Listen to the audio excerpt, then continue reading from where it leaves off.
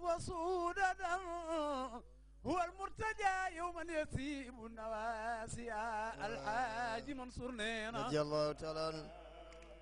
وأول من لبى ألست بربكم هو الروح والرحمن كان مناجيا منصور مالينا منصور وقد طاف في الأنوار إينا مصبئا وجاب بورا أسرة وكان نبيا بي نبوت عالما وآدم بين الماء سلل يا إلهي وجزينا جرى فموضوع أن محمدا المختار يقوم ما صليا يا إلهي وجزينا أبدا منعنا ما منعنا المختار في القدم صليا يا إلهي.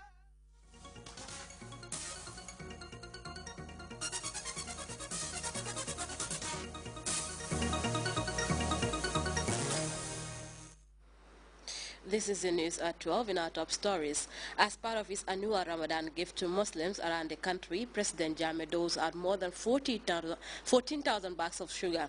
The Vice President, Her Excellency Ajah Dr. Aissatou Njie said he returns home after deputizing for President Jammeh at the special summit on HIV/AIDS, TB and malaria in the Nigerian capital, Abuja.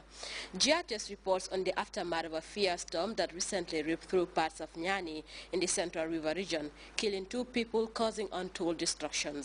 And relative calm and normalcy returns to the Central African Republic 4 months after the ouster of former President Francois Bozize.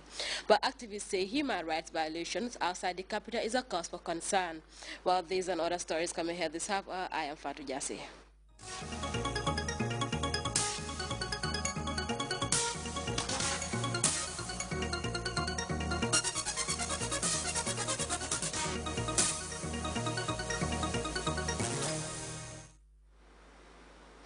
The general public is hereby informed that His Excellency the President of the Republic of the Gambia, Chair Professor Alhaji Dr. Yahya Jammeh, in consultation with the Judicial Service Commission and acting under the powers vested in him under Section 1414 of the Constitution, has relieved Mr. Joseph Wowo of his appointment as Chief Justice of the Gambia with effect from 18 July 2013. The general public is further informed that in exercise of powers vested in His Excellency the President of the Republic under Section 140 of the Constitution, has appointed Honorable Justice Mabul Ayemang as Acting Chief Justice of the Gambia with effect from 19 July 2013. The President, His Excellency, Chair Professor Alhaji Dr. Yahya Jammeh, on Friday presided over the distribution of his annual sugar donation to Muslims around the country during the Ramadan. This year's occasion saw the distribution of over 14,000 bags of sugar to respective administrative heads for onward transmission to people residing within their regions. Abdul Jai reports. But deep in this enormous gesture lies a very strong message, one that urges love and sharing. This religious perception, referred to time and again by preachers, is in most cases neglected or even ignored by Muslims, but not President Jammeh, who again unveiled his Ramadan package to the Ummah at a ceremony at the State House.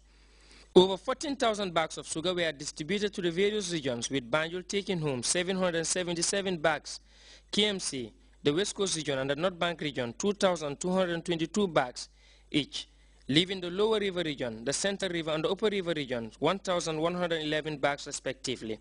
The Supreme Islamic Council also took home 500 bags. The Gambia Armed Forces 1,111 bags. Interior also 1,111 bags. And the Yai Kompins 300 bags. The Gambian leader used the occasion to urge a greater sense of nationalism in Gambians in protecting our markets and homes against exploitation and the breach of security. He realized the enmity and hatred that exists between neighbors sometimes cost us a lot, especially in relations to security, saying we should be each other's keeper, and that the peace and tranquility of this country will never be compromised.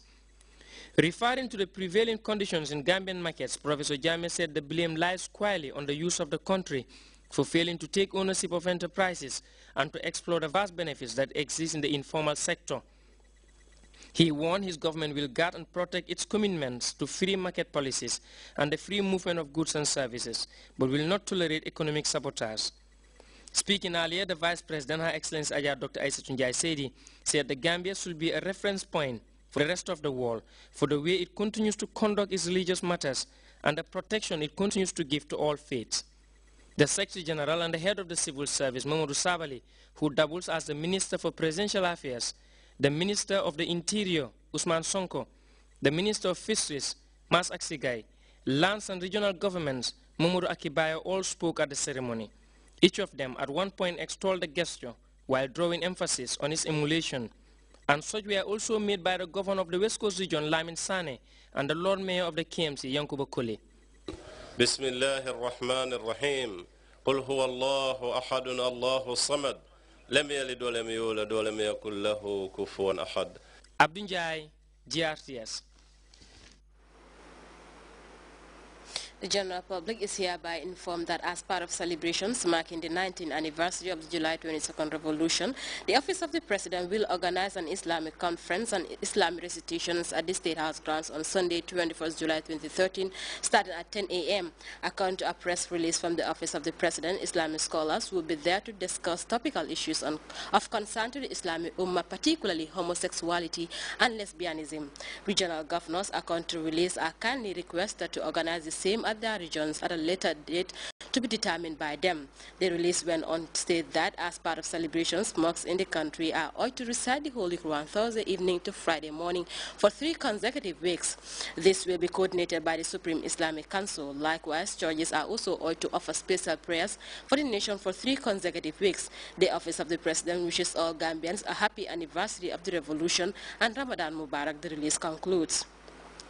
The Vice President and Minister of Women's Affairs, Ajah Dr. Aissatou Njie Seydi, has reiterated the Gambia government's commitment to continue improving on the gains achieved in reducing the prevalent rate of HIV/AIDS, tuberculosis and malaria in the country. Vice President was speaking in Abuja, Nigeria, where he deputized the President, His Excellency Sheikh Professor Alhaji Dr. Yahya Jammeh at the Africa Head of State and Government Special Summit on HIV/AIDS, TB and malaria. Abab Garsenga was in Abuja and he tells us more.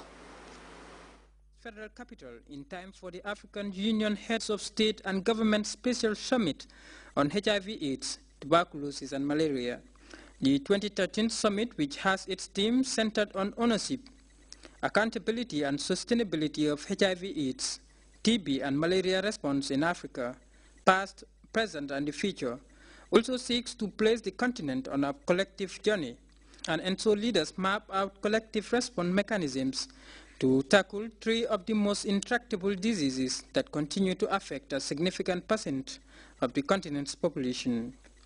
Leaders took turn to showcase some of the successes their respective governments achieved in dealing with HIV/AIDS, TB and malaria.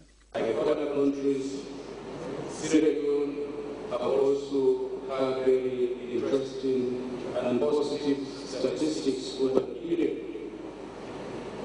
The HIV/AIDS Sierra Leone have reduced the prevalence rate among pregnant women from 4.4 in 2007 to 3.2 in 2013.